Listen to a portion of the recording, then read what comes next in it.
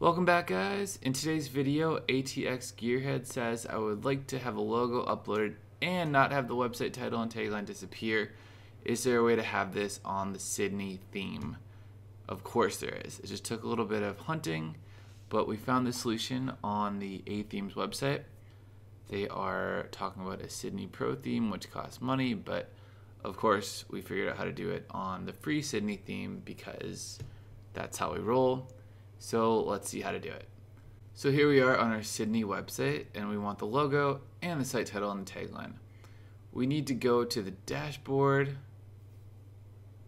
and then you need to come to Appearance and click Editor. And then you need to click on the header.php file. And you need to find a little section of code that starts with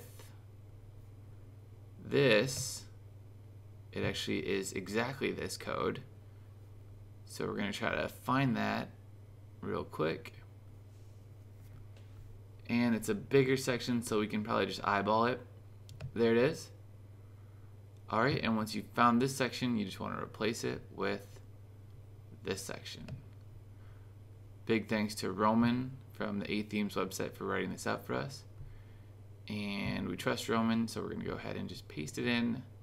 And I've actually already tried it, so I know that it works, but if you're not sure, you should definitely copy paste this entire file to a blank text editor to save it in case you mess up anything, or if anything just goes wrong, it's not your fault. You can paste it back in and you'll be fine.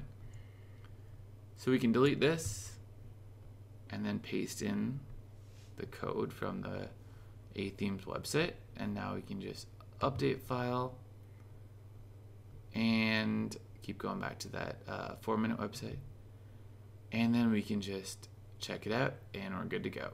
And now any title and tagline you put in will show up here along with the logo. So kind of a quick fix here. We didn't exactly write the code ourselves. That was all from A-Themes, but it just helped to Google the problem. I basically just Googled the problem that ATX asked us, and then we found the solution. So glad it worked for you guys. I hope that shows you how to add the logo and the title and the tagline to the Sydney theme.